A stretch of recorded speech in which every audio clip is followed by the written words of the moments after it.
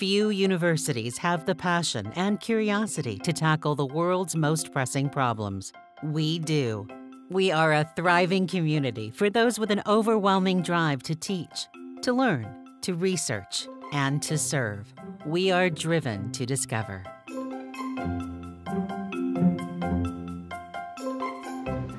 We have 10,000 trees on campus and we know every one of them.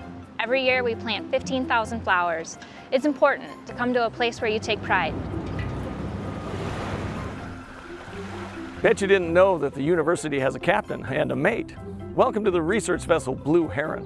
The Blue Heron is a research platform that takes researchers and their gear out onto the lake so they can make new discoveries on things like climate change and how it affects not only our lakes, but lakes and people around the world.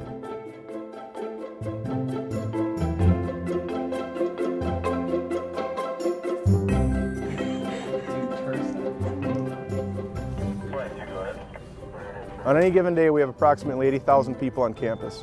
Students, faculty, staff, visitors. We have light rail, buses, bicyclists, pedestrians. Public safety is our #1 priority.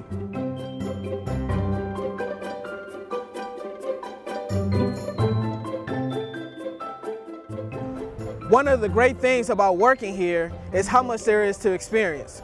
World-class art museums, Big Ten college sports.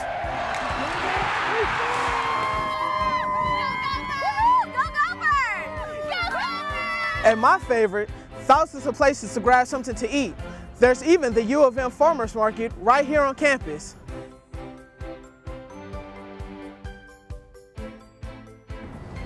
I ride my bike to work. There's 9,000 bike racks on campus and 9,000 bikers cross the Washington Avenue Bridge every day. Plus, I get wellness program rewards. So this is the Scholars Walk. It celebrates the tremendous history, the research, and accomplishments of the people of this university. And along this walk is a wall, almost a living wall, of discoveries that have happened here. Right this way, folks. Karen Nash reversed the effects of memory loss in mice, and someday, Alzheimer's. Lanny Schmidt's hydrogen from ethanol research broke ground for a revolution in renewable energy. Dominic Argento's Pulitzer Prize-winning music opened hearts and minds. James Luby's Honeycrisp apple is among the world's best and one of 27 U of M apple creations. The U of M has a history of discovery, from the first open heart surgery to the black box for airplanes, to one of the most effective drugs to combat HIV/AIDS, to Nobel Peace Prize laureate Norman Borlaug's new seed varieties, which saved hundreds of millions from starvation. And we've been doing all this for more than 150 years. Today, that legacy has driven us to become a global center for addressing the grand challenges facing our state and nation, such as feeding the world sustainably, advancing health through tailored solutions, fostering just and equitable communities, enhancing individual and community capacity for a changing world, and assuring clean water for all. At the University of Minnesota, we're proud of our history and our future. Together, we'll change the world.